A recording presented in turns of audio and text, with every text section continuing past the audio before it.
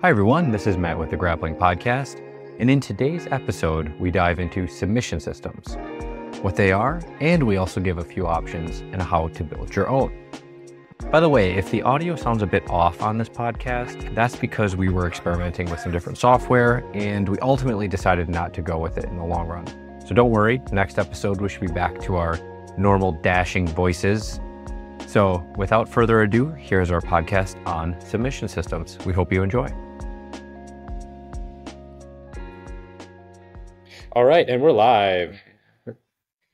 I think we're going to need to get some more accoutrements for the table. I know. You've got a lot. You got some Dungeons and Dragons stuff over there. A couple things. My friend Jeffrey Lem 3D printed this insane skull.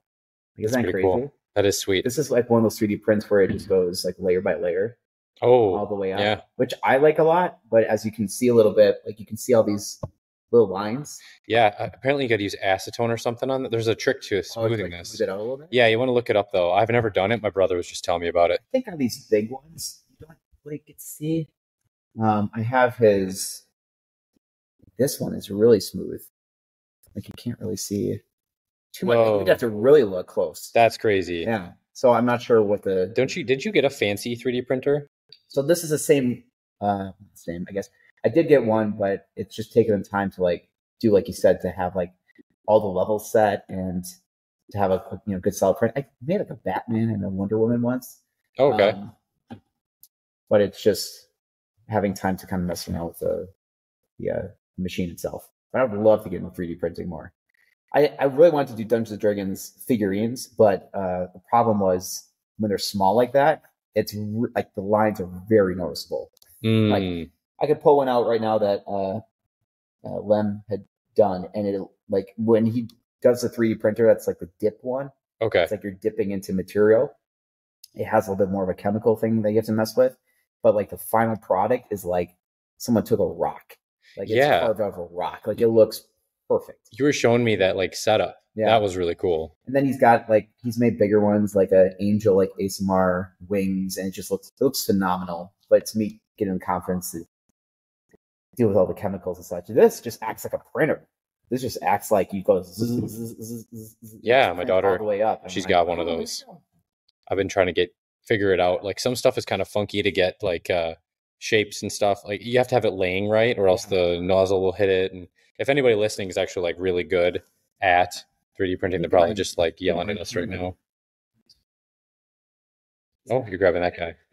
Podcast too for Dungeons and Dragons, obviously. But like, oh yeah. So was he 3D printed? No. So that is something I got from the store. Okay. So, but that's the idea that you could 3D print this material, and then when it gets big enough, because that's Tiamat. But if you get big enough, it basically prints in pieces. Okay. I think maybe you can see a little bit here, but you basically, the way that's printed, it's like a jigsaw puzzle, like you put it into place. But there's massive ones. Like I had it where you can change the size of it. So you print this big, massive piece. Like people have done that with a Halo, like Master Chief armor. Oh, or that's not cool. Master Chief, I'm thinking. Oh, I guess Master Chief, but like Iron Man. 3D printed parts and then paint it and all that fun stuff. But you just have to do it piece by piece, and then you make some pretty big build. Versus the skull, I think it was just one. Okay. It just went all the way up, and they take off all the little extra pieces and support beams and stuff. But that's wicked. Someday I'll get back into it. But I wanted to print first, so I have a good print, and then once I had a good print system going, then getting into painting. Okay. Because I have this visual I want to do of like, I saw an amazing Ghost Rider 3D print. Okay. With all the wheels and flames and fires. And I'm like, that'd be amazing to print it and then like take time to paint it. It's funny how different we are with this stuff. What's that? Because I'm like thinking like straight utilitarian when it comes to like the 3D printer. There's I make like hangers and like different things to like couple things, like, connecting of things, grouping of things. Good for that. Like you can make all the like the I made like headphone holders and some other little things like that. Oh, there's ones where like this one where you can like have a extendable sword. Yes, I've seen videos of those. Those are pretty cool. What's amazing that it prints as the whole piece with all the pieces in it. And you're like, really? And then you take it and it like perfectly fits in place. Oh yeah, it makes sense. I bet you it probably does it vertically. Yeah. Because then you can just sit them in there. Yeah, and then it just goes on. So cool. What if you need like a really nice nozzle for that? I think that's all the setup stuff for it. Because I was gonna say like that thing is legit. Like I didn't realize it was 3D printed until you just told me about it. And then I could see really close on the smaller stuff, but the bigger things, it's just like wow, like that thing's got some serious detail to it. Yeah, like it's well calibrated. Well, think about all the stuff on like Etsy and whatnot of people can just 3D print things themselves and then just sell it to the masses. Like how cool is that? It's kind of funny. It's almost like the different like visual AI tools out there now is the same as a 3D printer for like a picture. Yeah. That's a good way of putting it. Yeah. Poor comic book artists, but I'm going to call out my girlfriend right now. Okay. So we had she doesn't like it when you call her girlfriend. Oh, my partner. Girlfriend sounds. But we had a 30-minute conversation and almost a joke because she's notorious for like singing the wrong lyrics in songs. Oh, but she'll do it with confidence. Oh, that's cool. So it was like Vanilla Ice song, Ice Ice Baby. Okay. Yeah. And she had like flow like a hawk-coon. Hawk-coon, yeah. Daily and nightly. And I was like, a hawk-coon. What's a hawk-coon? Hawk-coon. And I was like, I like it. So either we need a sticker for this, a hawk-coon. Yeah, so it's either a hawk raccoon merge. Yeah, that's what I'm thinking in my head here. Or she thought it was like a harpoon. Like a flow. So I think the lyrics that it flow like a harpoon. Oh, I actually don't even know the lyrics. Yeah, so we had to look it up. So it's flow like a harpoon. Really? So that's what they picked, harpoon. Hawk-coon. And then so I had to make AI like I need a hawk-coon. I need like. Did you do that? Yeah. So my goodness. So I was like, I need a representation of like a hawk shape. Can you put this up on the screen for the viewers so they can see it? Yeah. So it was like. Oh, that's awesome. Having like a hawk-coon. Okay, we'll have to put that on the screen for people later. Yeah, hawk-coon. But the thing was, I did not specify the first one, so it was this. So I made a hawk-coon. All right. So it was like I would say you should like. Can you actually put it on the screen later? Oh, on the screen, maybe I can do that. Yeah, so that'll probably be cool. Then I love it. Harpoon, and like it didn't really do well, and then I had to. I thought the hawk-coon was great, but this is kind of cool. So it's like that is cool. Hawk themed harpoon thing.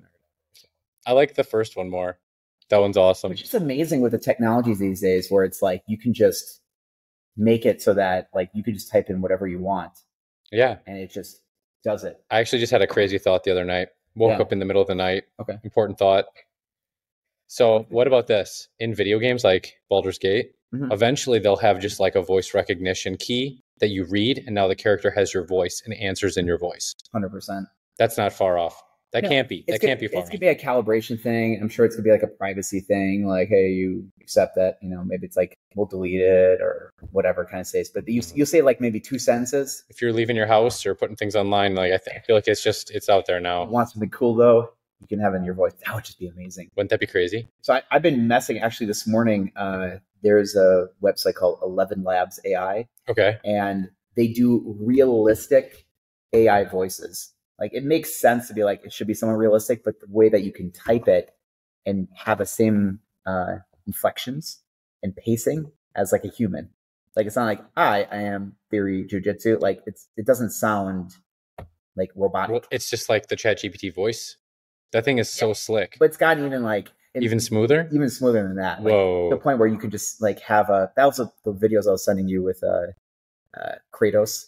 Yeah. Master Chief like reading stuff. Yeah. And it's like, oh, like the way that it's paced, it sounds like the voice actor themselves was doing it. So I've seen it now where people would do Justice League animated and they would do like spoof videos of just images, but it sounds like perfect 85%, 90% close to like Kevin Conroy's voice and things like that. That's gonna be so cool. Make it a joke going back and forth where I was like, wow. So it needs like 5 minutes of audio sample, I think, from whatever it is. And then they played a couple samples and I'm like, doesn't it remind you of Mission Impossible 3? Oh, yeah. When they like sneak into the bathroom, they knock the bad guy over and they're like, yeah. And he's just like, how now, brown cow? The cat, like he's got these random things. And then it was like encrypting.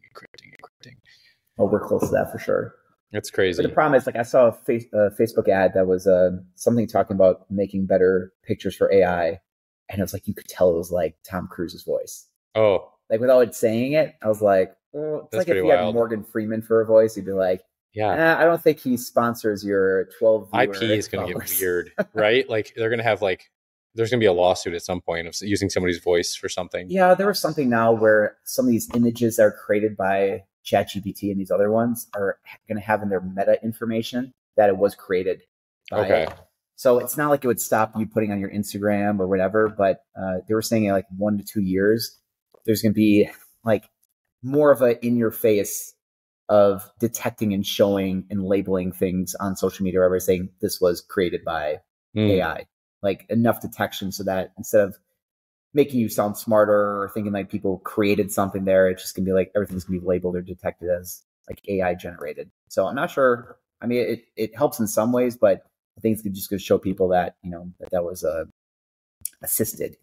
I don't know. I have such a different opinion about that because can you imagine if like you researched a paper and you use Google to get all these things and to give you the information, and then you're like, well, this report was sponsored by Google.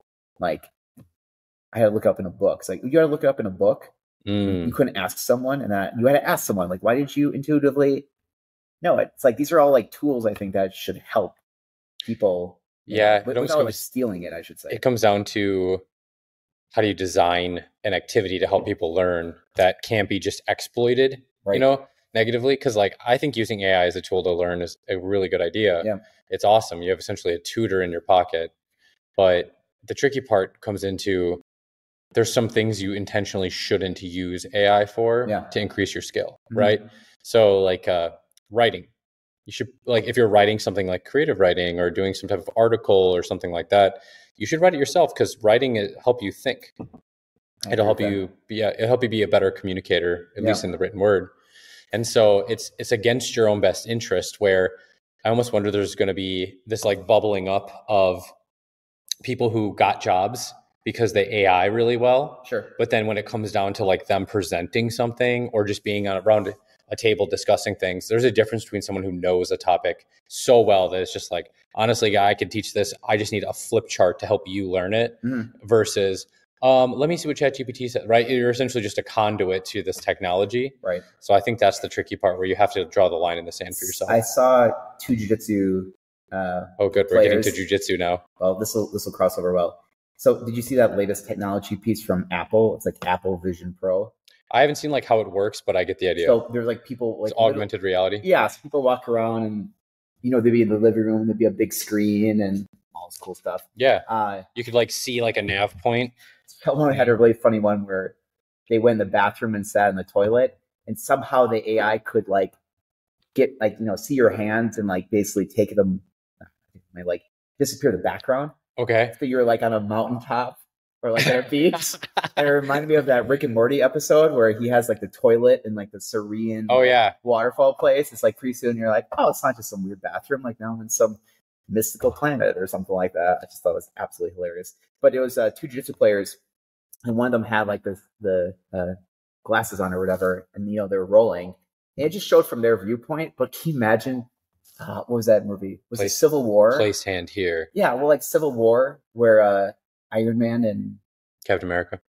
Well, they were fighting, and then all of a sudden, it wasn't Jarvis. It was whatever the other AI. Vision. No, right? no, it was whatever it was the audio. Oh, that was like detecting his movements and trying Monday or Friday. So Friday, day of the week, isn't it? But it was like reading his movements and trying to like basically outmatch him because he's reading the movements. Like imagine having something like that where it's like almost becomes this video game where it's like tracking. Those can be like Neuralink stuff, right? Which it's a cool idea, but honestly, I'm a little resistant to it. I'm kind of just lame like that. That's where we're like cyborg fighting now. Yeah. I'm either going to go full cyborg or not partial cyborg. I mean, in or out. I think Elon Musk said we're basically all cyborgs, but it's like on the outside. Yeah, it's like true. We're like holding it versus it being like in our body or in our mind. Yeah, that's true. So imagine now in jiu-jitsu, if you had something where it was like Neo from the Matrix, of like I guarantee you, if humanity goes long enough, there's gonna be like a website or a program where you can download information. Oh yeah, 100%. But isn't that, you want to learn jiu-jitsu? You know what's boring about that though? The pursuit is the fun part. There's no destination in this. It's just the pursuit of it. So if you had like. See, the problem is it's a cheat code and it makes the game not fun anymore. You had to pay $10,000 but you could like have like the swordsman skills of like Musashi, and it would just be like instinctual in you. Would you pay $10,000 to have that? If you had a pretty decent amount of cash to spend, like let's say you had $10,000 to just spend on something, I wouldn't spend it on that. would you spend it on? I would spend it on like boring administrative stuff, and I would leave like the fun development stuff for my own spirit. Sure. I guess that's a good way of putting it. So like I would try to be like, can you download like a dictionary, a thesaurus, and all the Encyclopedia Britannicas into my skull? So that way I'm just like, oh yeah, where's, what's the capital of Turkey? I'm like, oh yeah, it's this. I would just be like use it as a reference tool. I would definitely pay $10,000 for that. Matt isn't actually smart. He's got a Neuralink. Yeah. Like, darn it. Yeah, I'd be fine with it. That's way too funny. All right, everyone. So today we're trying out a couple things. First, we're on video. This is our first video episode besides one that Levi and I did. Sorry, correct myself. Levi and I did on we did it like online. So this is actually technically our second video episode, but this is our first one at the table, at the studio. By the way, I was thinking about this. We should start saying that this podcast currently is sponsored by Theory Grappling Studio. 1, why not? 2, we're actually here. So thank you to to the owners of Theory Grappling Studio who that's the name that's going to change to, Matt. Why are you saying Grappling Studio? Theory Grappling Studio? Oh, it's Jiu-Jitsu Studio. Sorry. But I like how he says that because I feel that that's the eventual name change that's going to happen. Yeah. It's going to be Grappling Studio. I'm going to keep going with that until it catches on. It also makes more sense. It makes sense because we're more than just jiu-jitsu, which is very important, but the wrestling and all that stuff is a good sense of it. It also helps a lot when people are typing things. Yeah. And searching jiu-jitsu. things. It's a little jiu-jitsu sounds like you sneezed. Versus, oh yeah. Is it the IU or UI? Yeah. It makes it a little more complicated versus theory grappling. I like that. Just makes it a little easier. So people know what grappling is. Yeah, it makes it a little easier. So that was some good banter. I hope everyone enjoyed it. We're 16 minutes into the episode. And if you'd like more banter, let us know, and we will be the banter. So the topic today is actually on submission systems. And Levi threw this idea out, and I think it's actually a really good idea because it's easy to use the word systems and process and procedure and essentially all these other words that you can, it's essentially a series of steps or actions taken to achieve a specific result. Correct. But when we actually break down, like, what does that mean within the context of grappling, right? Like, what is a grappling system, right? Because there's a lot of systems as far as like how you run a class, how you, structure your training, how you, like all those different types of things. But then grappling gets even more complicated in a good way in that there's a lot of different ways to express the art. So I thought that was a really cool topic. And the way I think about grappling systems in large is it's a process of like, if that, then this statements. It's pretty much like I think a way to kind of. So would that be like programming? Would that be a decision tree versus, I think for some reason I start getting confused between a decision tree and a flow chart. Well, it's all the same thing. Is it the same thing? Yeah, I think so. Decision tree sounds. I am actually a black belt in Lean Six Sigma. It's the only black belt I got. I would say that submission systems or systems has been kind of a popular word in jiu-jitsu as of like 2018, let's put it that way, somewhere around there, where John Danaher was putting that out for his leg locks. Yeah. It's like the leg locks. I got to finish that one.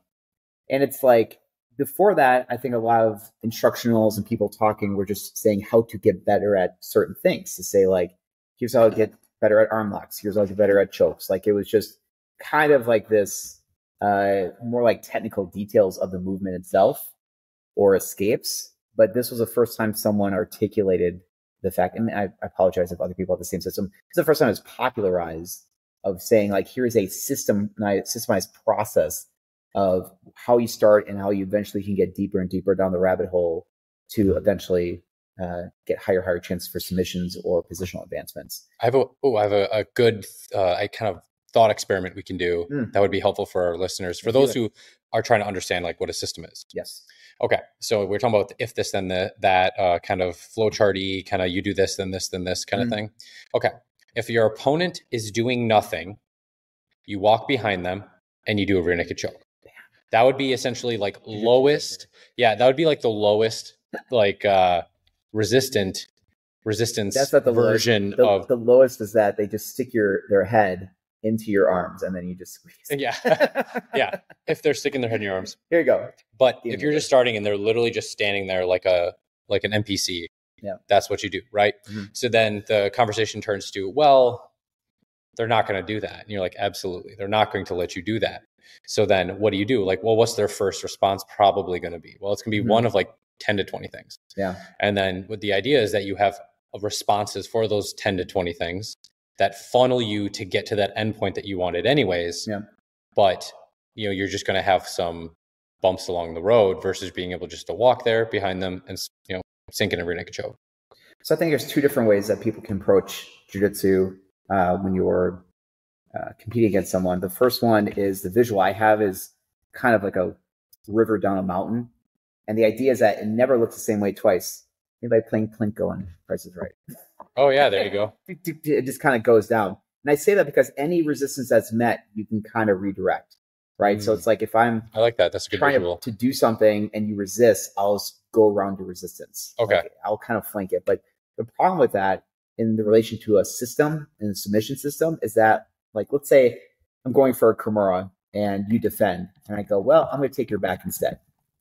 The problem with that is that it works well in the advancement of generalized jiu-jitsu, but it doesn't work in your pursuit of getting a shoulder lock or a Kimura. So I think when Matt and I are talking about submission systems, it's the fact that you're trying to carve a specific pathway and a set of reactions to get this submission. You're not okay if you get into a triangle choke and they defend and you go, well, I'll go to the omoplata or I'll go to their legs. Unless that's the system you're working. Unless that's something that is going towards, a specific spot. Sometimes I think in jiu-jitsu, if you have a triangle game, that's very reasonable to assume that you'd have omoplatas to funnel off of that. The idea, though, is like anytime you're coming off of it, I guess I'm getting a little ahead of myself. That kind of stuff is like the last tier of the system. Because if everything fails, and I'll get to this right away, might as well. If everything fails of, let's say, you going for a triangle choke, I love Gordon Ryan's visual of this, and it said, the weakest part of one system connects to the strongest part of another system. I like that. So let's say you posture up from a triangle choke and you're like, there's no more angles, no more posture, everything sucks. The upper body now is going away from you, and it makes it easier now for you to enter into leg locks. So now you're going to K-guard entries and things like that. So it's like if everything messed up and screwed up, you can at least go to the strong spot with another submission system. We should pause on that for a second. Yeah, because honestly, no, think like listeners, like think about it for a moment. Because if you're so dead set on getting, say, one submission, say you want to get a rear naked choke, we'll use that because it's got a long path to get there sometimes. The fact that you might end up in a spot where like the Kimura is right in front of you, or or just some other submission. It's like, why would you like you should jump into that other system then of working that movement, because why give up the A+ opportunity to keep fighting for the thing that's not even there anymore? Yeah. Or it might be very far away. Well, and that's like a middle ground decision too, because when I was thinking about sort of explain the submission system, I think triangles are a really good one to explain this because they're not exactly a dominant position. Ooh, you're in guard and kind of this middle spot where you could start sweeping or back takes or other submissions. So there's a lot of other candy there for you to go towards. My good friend, Kevin Regner in Grayson, Milwaukee is really great at triangles. And part of the stuff that freaks me out with it is the fact that he's not giving anything up besides doing that triangle choke. Oh, wow. And that's the scariest thing. That's a serious triangle game. Well, I always feel like I'm just giving up the position. I say that because a very common response when people are in triangle chokes is they'll hug the endangered arm. Sorry, the endangered arm that's on the inside, they'll hug that leg, thinking that arm across is necessary for the triangle finish. It's not necessary, but a lot of people will respond. Well, a very tempting response then, instead of pursuing the triangle choke, is to go for the omoplata. This is actually what Gary Tonin talks about. He says, bait the omoplata because it's much easier to get out of an omoplata than it is a triangle choke. It's like, let them think that this is what they should be going for, and now you're one step ahead of the game. Triangle escapes are very like raw. You're just like, there's a grindy thing. Yeah, even like the best escapes. you know? So I say that because when someone has at the point where they are hugging your leg, you do have two options. One is either sit there and just convert to an omoplata. But the second one that I actually see Danaher use is he switches the triangle choke leg and use that to pry off the arm with either like a Kimura style pressure or pops it off and then switches back to the triangle choke. You show me that one. Yeah. So for me, those are two core examples to say when you're at a spot where you're like, maybe I'll switch and move on, you can either do that. Or if for me, if I'm working on a submission system, it's everything that's leading towards that specific submission. And that involves overcoming the most common counters to that submission. So for example, if you're going for arm locks, very common, people are going to lock their hands, or try to elbow escape or whatever. You have to have things prepped for those situations. You have to have either things prepped to say this might happen.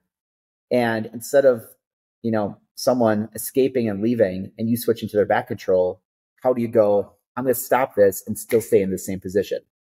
So to me, when I think about a specific submission system, the whole fact of saying, I know I can take the back right now, but right now I'm hunting triangle chokes. You're hunting that like perfection of people freaking out from your triangle choke. Danaher has it where it's like there's a type A and type B of triangle chokes. It's like front, side, and rear. Like they all kind of like sync one of the together. triangle chokes is really assertive and really dominant. And the other triangle choke is kind of more laid back and stuff, right? Like you got a type A triangle chokes and type B triangle chokes. Yeah, that's the relationships work really well. But like you could, like people talk about triangle chokes, arm bars, and omoplatas, like how they kind of like work together. There are things like that work very well together, but even switching from one type of triangle choke to another triangle choke, to me, still stays within the same system, as it were. I think that's fair. It's very similar to leg locks. Like if you defend a leg lock, I'm not abandoning everything and going for a guard pass. I'm transitioning to another leg lock. So the goal, much like regular jiu-jitsu, is to get them to a point where there's not many other options left except tapping at that point. I like it. It's almost like I'm trying to think of another way to explain this. And it's a logical way. It'd be like, it's like climbing a rock wall. You're taking a path. Depending on the path in front of you, it's going to dictate like how you climb, right? Because you don't just climb straight up. Usually you kind of have a visual path as you're getting there. You might find that, that I can't take that path. I need to take a different path. Sure. But you're still trying to advance up the wall. Mm-hmm. And you're also not trying to fall down the wall, right? You're not trying to give up your position, you could say. That's kind of the way I like to think about systems as well. So you're essentially placing rocks. When you're building a system, you have a blank wall in front of you, and you want to get to the top, and you start building past. But here's the thing. Your opponent gets a say in putting where these rocks go a little bit, sucks. So then you have to end up coming up with some movements and things like that kind of work. So that was just kind of like a metaphorical way, I guess, to think about it. Sometimes the obstacles being there, this is where I'm saying that you could jump ship to another system if you want to, but it's like, there are ways to there's sometimes you could overcome that obstacle and keep staying in the same system versus seeing any resistance and then moving on to the next system. So I think people who are true masters of their system will be very good at overcoming those obstacles, unless it's like that obstacle, that person has practiced very well. And it's like, wow, this is a solid micro details defense to this move. And I have to move on. Which is really saying something, because counter punching in jiu-jitsu does not work very good. It's not a good system. It's not a good way to be a grappler. You can do it when you're more skilled than your opponent or more athletic and stuff like that. Or if you're just letting your teammates practice, which is awesome too. Mm-hmm. But there's something to be said about, okay, now that I'm in side control, I'm going to launch my offense. Unless you got a killer buggy choke, man, you better rethink your process there, And I think a lot of times when people are counter punching, it doesn't really end up too well. Sometimes it's fun to hit trick things to let people know things were there. Yeah. Or if you're just goofing. You boot goofing. You get that reference? No. That was from a Reno 911. Yeah, 911. Oh, wait. Yeah. That's when he gets his shark skin boots. Yeah. Yep. Okay. Yep. And my favorite part was when he comes back out to his bike. I love that part. Oh my God. And they're like, you look at the fused bike, like, that's funny. We've never talked about this. And that's like one of my favorite scenes in Reno 911. Oh God. I love that. The production team had to do a lot to get that bike like in there. So it just made them all confused. I'm like, why is this like on the pole? He's like, oh God. So, okay. audience, you're gonna have to look that up. New boot goofing. I remember it now because Officer Dangle says it. Yeah. And there's just like a thing that happens in there that is really funny. And that show is actually really I don't know good. where that came from. New boot goofing. But if you're new boot goofing with people and playing around, sometimes it's fun just the creative side of it to go off the beaten path with those things. But I think a lot of times, what if I roll this way? Because sometimes you find a gem. Yeah. Well, I think what I like about the systemized process of it is that it gives people a lot greater chance of success when they're actually trying to go toe to toe with somebody else. Because usually the way things happen, especially as a white belt or even early blue belt, is saying, here's an armbar, I'm gonna go for this armbar. And the person on the bottom goes, ugh, I know what an armbar is. So they're just gonna pull it into their chest. And then they're just fighting resistance back and forth until maybe it gives, maybe it defends, and either which one are just frustrated. The problem is that it's probably my favorite word in jiu-jitsu, but it's dilemmas. It's like usually the resistance to one thing will open up an opportunity for something else. Or you can like set it where, like, I've always said too that jiu-jitsu is really good for bullying mentalities, because all you have to do is the complete opposite of what you want them to do, and they'll give it to you. So if you want them to push up on your chest, just get it nice and tight in them, and they'll reflexively just do the exact opposite of what you're doing. To say unless they got something sassy they're planning. Well, it's just saying like you could kind of like so that's kind of good with the system too. Like if you want to have their arm extended, pull their arm back into them, and then sometimes they'll go out. Or if you want their arm in, push it away, and then they'll bring it back in nice and tight for you. Like you can kind of do some puppeteering a little bit and get people to funnel in towards that system. And that's where people get scary. Like for triangle chokes, like you might think you're getting swept, and then you post out your hand, they shoot that leg over, and you're like, right. It's like now you're deeper in the system, and you do this. When you're really tired, it's so demoralizing.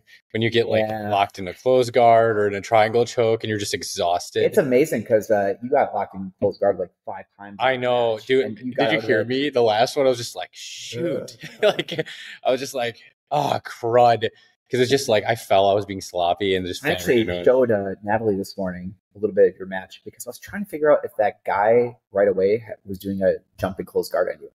Because it just befuddled me that you had 0 points in that whole match. Like both of you did. I know, it was weird. Like, something's weird about kind of a funny first match, isn't it? Yeah, well, he like jumped closed guard, but he almost like he had contact and he fell back in the closed guard. Like he pulled guard. Honestly, it didn't hurt or anything. Pulled guard with context, yeah. So, but anyways, you did a good job of like constantly negating him. Now, it's exhausting. That was the most tired I've ever been in a roll, ever. It's so funny because I act like a parent sometimes in jiu-jitsu where I'll tell people like, you're going to feel extremely tired. You're going to feel this. And it's not like people negate me, but it's funny when it's like afterwards, people take a look to heart. You're like, wow, it's 1 5-6 minute match. And I'm just sitting here sucking wind. Oh, I've been tired before. Don't worry. Like Matt put all of his character stats into other things instead of. Yeah. Actually, you rolled low stats on. Yeah, I was gonna say if I was a D&D character, I put like nothing into that. And I'm putting even less into it now. So, but okay, cool. So I think we should talk, kind of morph our topic a little bit here, because we're at the 30-minute mark. Oh wow! So, real quick, in about 2 minutes, what systems are you working on developing for yourself right now? Calf slicers and knee bars. Calf slicers and knee bars. I think that's cool. They work well together. Well, it's funny because I worked with Luke a little bit before, and he's like, "What do you want to play with?" And he's coming off a knee injury, and I'm like, "No." I'm playing that a little bit, but it's cool because I like systems, and this is probably another thing with systems that you can play off back and forth. So with compressions and knee bars, they work the same way as flexion and extension. So if you're trying to bend the limb, there's compression for knee bars, for calf slicers or compression locks. And if they beat it by extending, now they're extending their limb, and now there's knee bar potentials. Very beginning process of it, but I like that a lot. Sometimes the, what's the word I'm looking for? Torsion? That's not a good word for it. Torsion? Is that a word? Keep going and I'll tell you. I did not get the chip in my brain. Yeah, I was going to say, you didn't get the thesaurus chip. But like the heel hook, twisting. Well, torque is like foot-pounds of force, and like shearing. Shearing, yeah. Shearing, I guess. I guess shearing's kind of like this, right? That is shearing. That's correct. Yeah, that'd be a shearing. I think torsion. I think that's not. I don't know. Right. Tell us if we're wrong, everyone. Well, to say like I don't feel like everybody gets it with knees and heel hooks, for example. Yeah. So not like I feel bad if I go someplace else, not someplace else, but like let's say competing with other browns and black belts, and I'm like, okay, I get a heel hook and I set it, and I'll just go nice and slow. But here in the studio, it's like I think it's a little. Sometimes I'm like, I don't feel like setting a heel hook in too much these days. I've become soft in my old age. I just don't feel like. Well, hey, sometimes just setting it, if you have enough of like a twist and enough like tension, like that hurts. Tension is a good word for it. So I like getting more tension with arm bars and heel hooks. So I've been focusing more on like old man strength of like holding, so people can feel like, ooh, like something's here right now. Gentlemanly jujitsu. Yeah, but that doesn't stop me from chokes. I still choke. Nothing will stop me from that. But it's just compression locks are cool because it just you can scale it up a little bit with intensity. It's funny. I was watching the other day that Tim was rolling, and Tim was looking over at me as I was just sitting on the side, and I thought it was because two people were kind of rolling close to him, and then he like slowly lifted his hips up, and then he tapped the person he was rolling with a calf crusher or a ham sandwich. And oh, nice! Like he caught it, you know. I was like, Tim. why you look at me right Tim, now? if you're listening, right on, dude. He like had it, and all of a sudden he locked it in. Oh, that's awesome. That's so cool. I like that because one of my things teaching too is be able to call him the deli man. What a weird nickname. Deli man. Some of them ham sandwiches. But I like teaching moves that I can see other people that utilize in rolling. It's like I've been taught by a fair amount of people, and it's like some things is like I think it's such a weird finesse position to get this, or maybe it's hard to get into the entry or whatever. Which is why, like when we had the Craig Jones seminar, within the first couple seconds of him talking about that chin tuck, I was like, done. Yep. That was with the seminar for me. And it was that was a cheap seminar too. But it was quickly applicable in your game, like easily translated. Oh yeah, I love it too when you don't have to if you don't have to sit there and study it. Like the ham sandwich takes a bit of studying to be like, okay, where's their foot? Where's my leg? And even then, like until you do it a couple times, you're like, okay, I think I finally got it. You'll still screw it up sometimes in the scramble. Yeah. But like that chin tuck, that was like solid. It's so easy to pick up. I gotta watch the rest of it, but there was a Q&A that Craig Jones did, and is it Joseph? I think it's Joseph Chen. Sure. Yeah, I know who you're talking about. I think they were in Bali, or I think it was Bali, but they were doing a seminar there, and they did an hour-long Q&A, and they filmed the whole thing. That's cool. I wish I would have been more prepared for the one we were at, because I didn't realize he was going to do a Q&A, and so I was like, thinking of idea, thinking. I would have sat there and thought about it like beforehand. I probably could have been like, oh, this is a thoughtful question. And Luke did the Z-lock to me from knee shield just before. Oh, he was on top of knee shield. And he got you were talking about the game over position. Yeah. And he got it from like top knee shield, which I thought was really cool. But that is cool. But yeah, I mean, he was very open to, like, when I was looking at some parts of the Q&A, like he gave some pretty detailed answers. That's cool. He didn't like write anything off too much. It was like he was getting some good options. It was cool. He like jumped right into every situation. Like showed his like deadlift armbar he does from throw position. Yeah, that one's crazy. A couple things like that, but I don't know what we're talking about. Yeah. Okay. So we're talking about submission systems. So you're working on knee bars and calf slicers because they work well together. Yeah. It's a nice little combo. I mean, obviously I've been working the back a lot too, and it's more just a systemized process with that too. I mean, that's just, it's not that I don't know it per se. My retention of the back has gotten better. Luke was just commenting on that before. He was like, I'm trying everything and you're just stay on my back. And it's like, that's the back now for me is my measurement. Like if I really need to turn it up with someone, Can you get to their back? I get to their back and I just do the system from the back. I need to work. I had this as one of my notes that I need to work on my back control as well. I keep goofing up, mixing between the systems of the straight jacket and the other one. I need to play around with it a little bit more because getting that foot with my long legs, audience, I have the longest legs you'll ever probably see on a human being for my height. I mean, I'll say there's a lot of female models, I'm sure that have. I don't know. I would go toe to toe. I would go toe to hip with them. I would go toe to hip with them for sure. Okay. Side banter. Side note.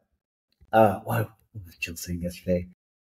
Matt has the longest legs I've ever seen on a human. Yeah.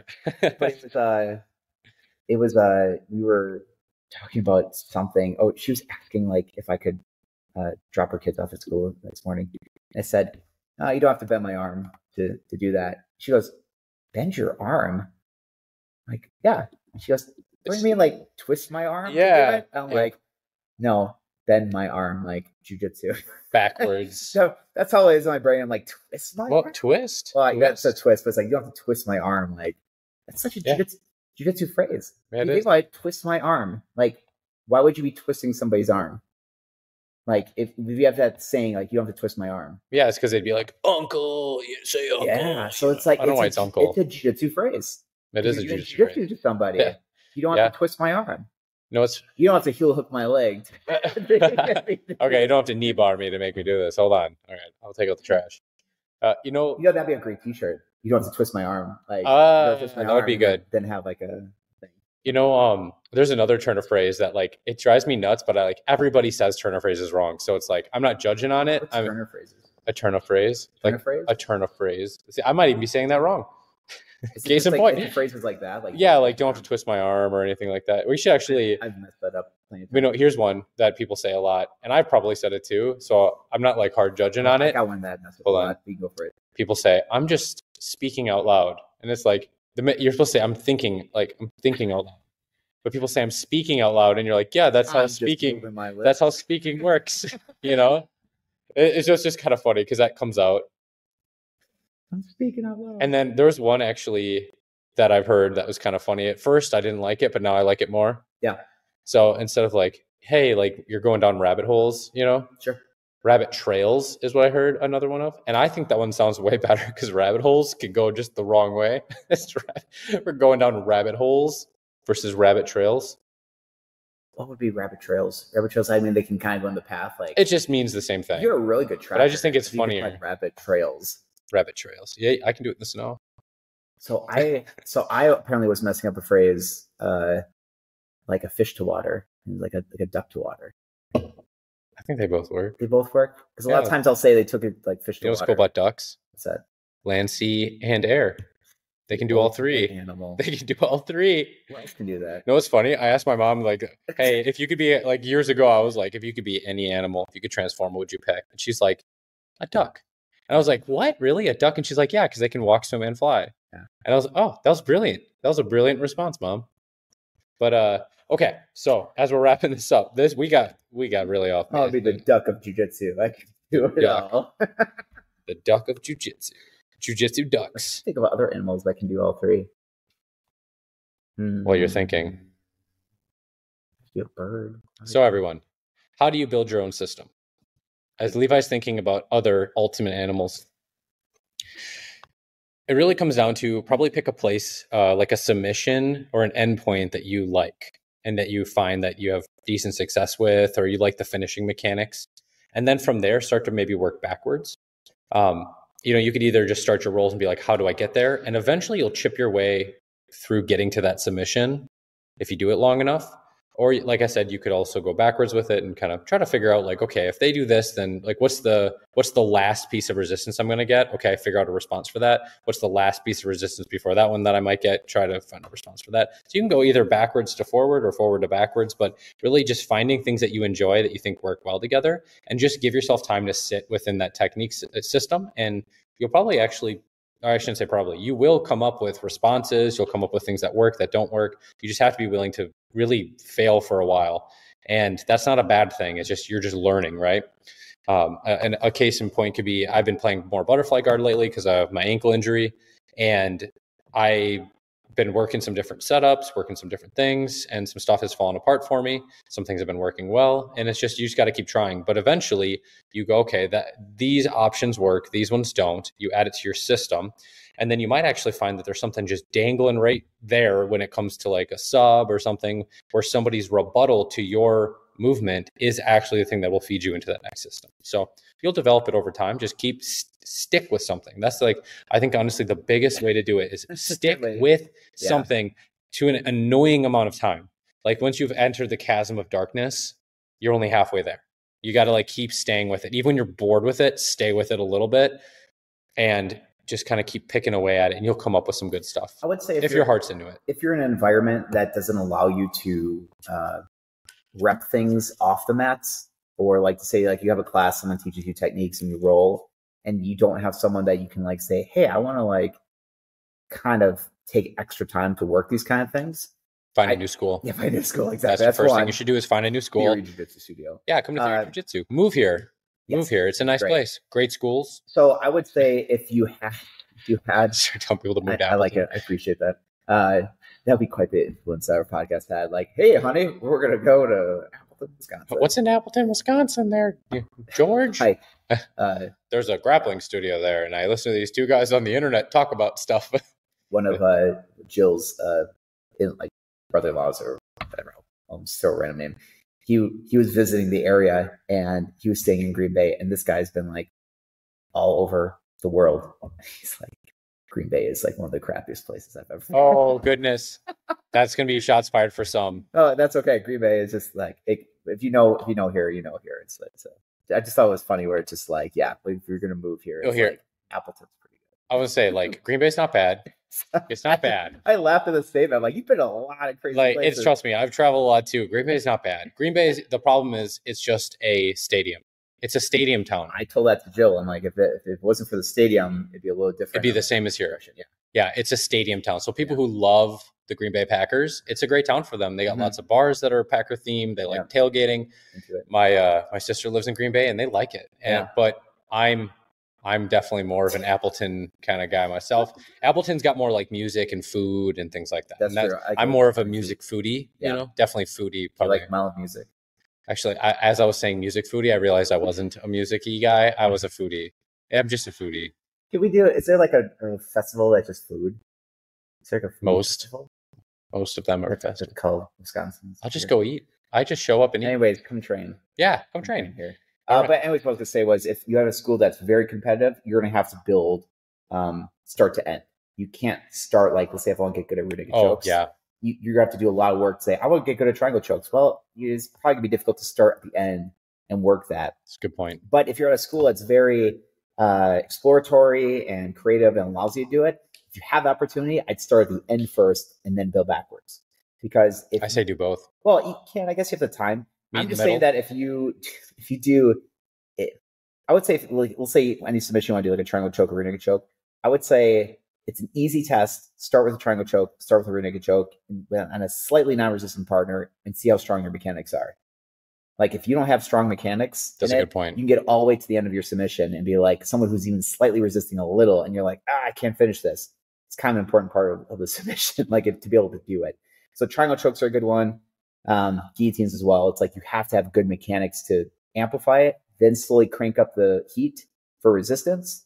And if you do it with pretty good resistance, then I think it's good to start building backwards. Because now, once you lock it in, you'll have confidence to be like, they're not getting all this. Like I heat test this all the time. Shows the beauty of the rear naked choke.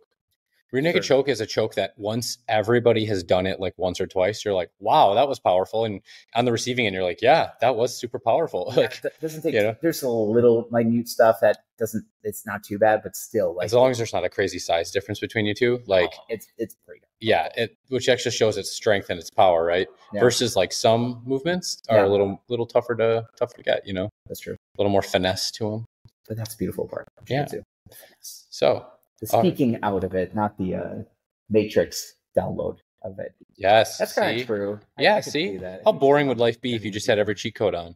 It would suck. It's like what happens to me with The Sims. Like you just put every cheat code on and now. I played The Sims in the beginning. I'm like, this is all fun and doing a career. And then it's like Rosebud and you get like whatever, thousands of dollars. And I'm like, it's got boring. Yeah. Unless you want to just design houses, which is true for about a day. Which is why my ex-wife would only buy it to build houses. That's why Minecraft is fun for that. Oh, is that too? You can play in creative mode. That was her motivation to become a working architecture. Oh, that's cool. It's like Sims houses or whatever. That's super cool. I'm like, just building little things. I'm like, I can see that as a thing. I like it. I want to be a Saiyan. And that's why I wanted to be a ninja. I wanted to be a ninja, folks. I feel like I'm halfway there. I feel like I'm on my way. Do you know, I saw the fight the other day in Samurai. Have you ever watched Samurai Jack? Dude, we watch a ton of Samurai Jack. I have a funny story or an interesting story about that. So my son's been watching it.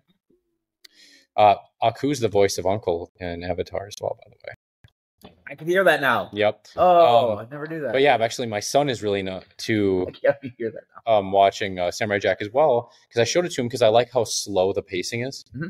And Tarkovsky, or however you say his last name, Gendy. Guard top three, Him and the team and whatnot, they do such a good job of like really drawing your focus in. Cinematography is that's the best. Stop amazing. I've seen Incredible. I've seen so many videos that like break down. I slept on that show for so long too, because when we were younger, I was like, it's got robot blood. This is lame. And I thought it was just kind of kiddie. And it has a little kiddie element to it, but I think that was just kind of so they could put the show on Nickelodeon during prime time. For like kids, like it has a lot of kiddiness, but it also has some great action with it too. Have you seen the last season? The one that season 5 or whatever? That was a good one. He's got hold on. Spoiler alert. 5. Spoiler alert. Okay. Well, so season 5 came like how many years after? Like 15 years later. Yeah, like it. And it's actually a higher rating too. Someone was like, "I'm glad we live in a universe that they finished Samurai Jack."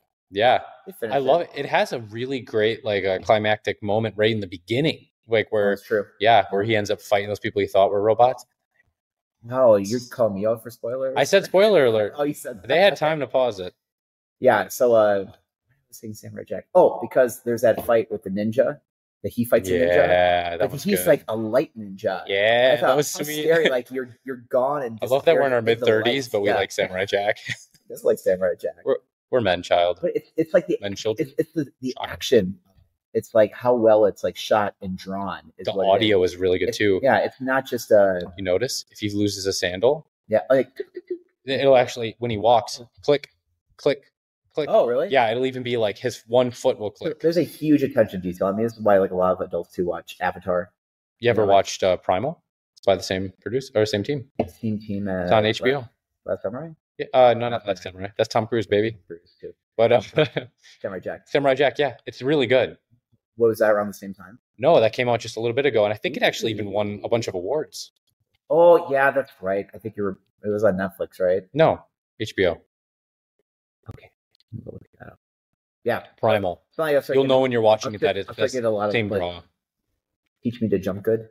Yes, that was a really good one. But I just like the banter, like Aku and Samurai Jack. Oh yeah. Do you know? Swing your stick and I'll fly away. What's Samurai Jack's girlfriend's name? Her voice actually is the same voice who does Azula, I think, in Avatar. Her name is Ashi. Ashi, that's what it is. Ah, that's funny. That's funny. I just heard that right. Good memory. She looks like a baboon. She looks like a baboon? Yeah, if you see a side profile, the way they drew her.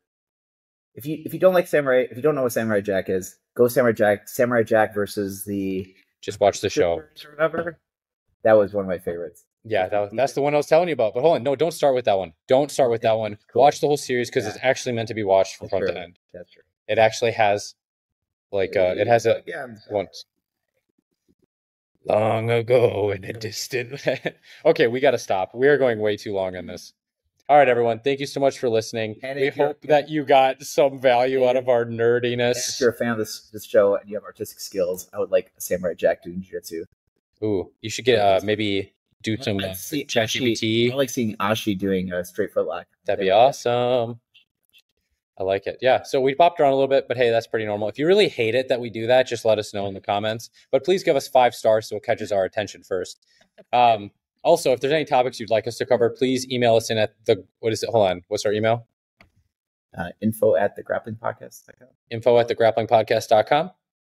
And we're actually going to be a lot more on social media here soon. So you can always just drop something in the DM or shoot us a message on your favorite platform or whatever it is. We are available on Apple Podcasts and Spotify. Please rate us on your favorite, listening application. Mm-hmm.